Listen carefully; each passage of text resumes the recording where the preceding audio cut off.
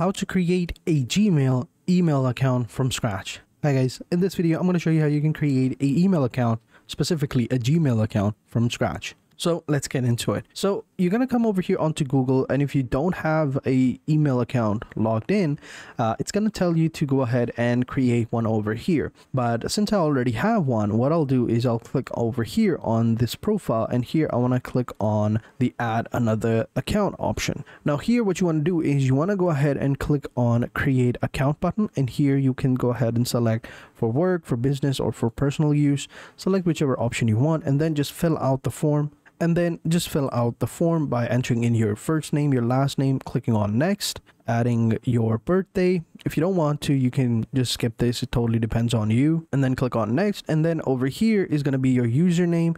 You can use letters, numbers, and periods. So enter in your username and then hit the next button. It's already taken. You can see right here. So I'll just go with Voxalenti4 and then click on next.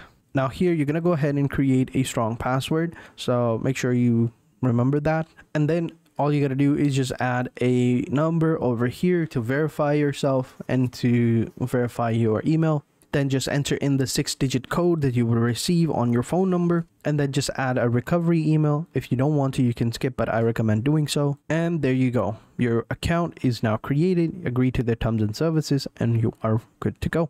And that's how you do it. That's how you create a Gmail account from scratch. So thank you guys for watching. Hope you guys enjoyed this video. And until next time, take care and goodbye.